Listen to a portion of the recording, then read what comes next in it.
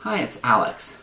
Today I want to talk about racism, and I want to talk about something that I see going on in the dialogue surrounding Ferguson and the Michael Brown shooting that I really don't like. It's something that I think is potentially really damaging and is holding back progress in the United States towards overcoming racism.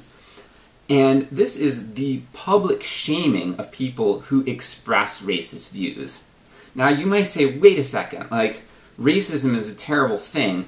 How can the public shaming of people who express racist views be holding back progress to overcome racism? So I feel like this is something that needs a lot of explanation. But first I want to talk about this sort of behavior that I've observed.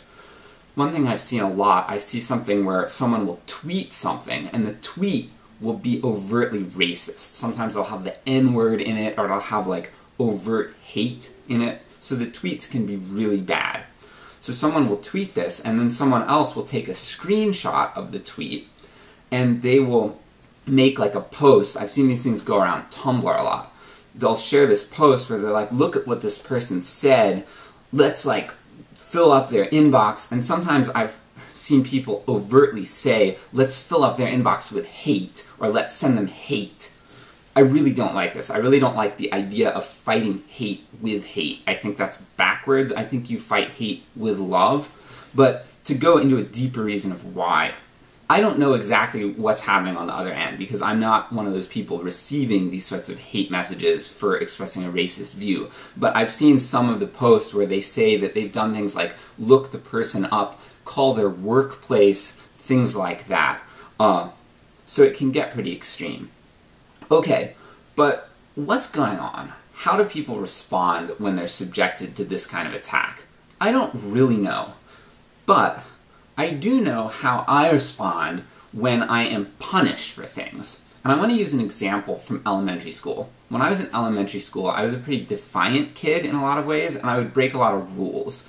And teachers would punish me for breaking those rules. And if I believed that the punishment was unfair, and that the rule was unfair, and it didn't make sense to me, then I would just be pissed off when they punished me. I wouldn't feel genuinely bad about what I did. I would just say okay, I don't really want to change my behavior, I'm just going to not get caught. I'm going to be careful to not get caught the next time I do this. On the other hand, if I realized that there was a genuine problem with what I did, and that it was something I really didn't want to do, then it didn't matter if there was a teacher watching me, I just wouldn't do it at all. So there are these two different types of motivations. There's the motivation to avoid a negative stigma, a negative consequence, like a punishment, and that motivation really only works if someone's watching you. And then there's the genuine, deep self-motivation, where it's I really want to do this because it's a good thing, and it doesn't matter if I'm getting credit for it, it doesn't matter if anyone's watching me, I'm just going to do it. And I think that's the kind of motivation that I want to cultivate in people. So I want us as a society to overcome racism by cultivating a genuine desire to overcome racism, and a genuine awareness of why racist views are problematic, why they're untrue, and why they're harmful to people. And I want us to encourage people to go through these realizations of their own self-motivation, of their own initiative. When we publicly shame people, it's an attack. It's an externally imposed punishment. And I think one thing that happens when people do this is that it can actually build solidarity among the people who hold the racist viewpoints that we're attacking.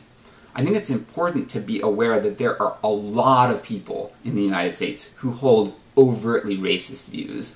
And then there are also more subtle racist views that I probably even still believe some of, and that virtually everybody believes some of, because they're sort of unconscious racism. So racism, I think, is really prevalent in the US.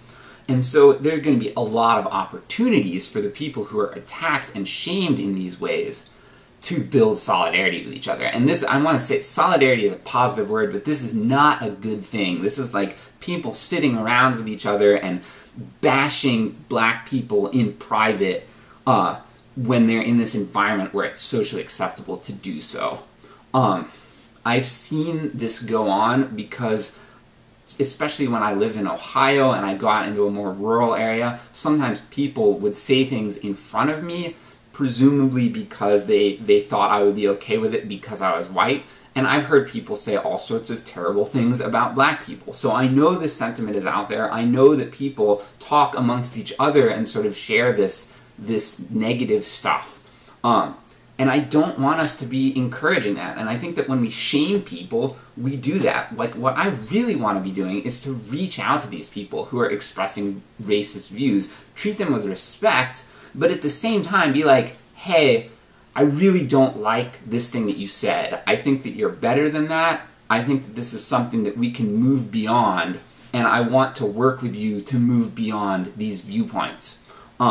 And I think that that often involves listening to people, and that can be unpleasant. It can be difficult, challenging to engage in that kind of conversation with someone voicing racist views, because it involves some degree of listening to those racist views and understanding them. But I think it's worth it, because I think that when we do that, we can help people to overcome that racism. So I hope I've challenged some of these ideas, and I hope that we can build a broader consensus around the idea of public shaming not being an effective or healthy way to advance some sort of goal like ending racism. I want to be straight up, I don't think public shaming is ever an effective tool for achieving a goal, ever like a sustainable tool. I think that the gains caused by public shaming tend to be superficial and short-lived, and I think it tends to make the problem harder to overcome in the long run, not just when it's racism, but when it's virtually anything. And I'd love to talk about that more. I'd love to hear from you, so please, if you like what I have to say, if you don't like it, please comment, and if you like what I have to say in general, please consider subscribing to my channel. I really appreciate all subscribers. Thank you.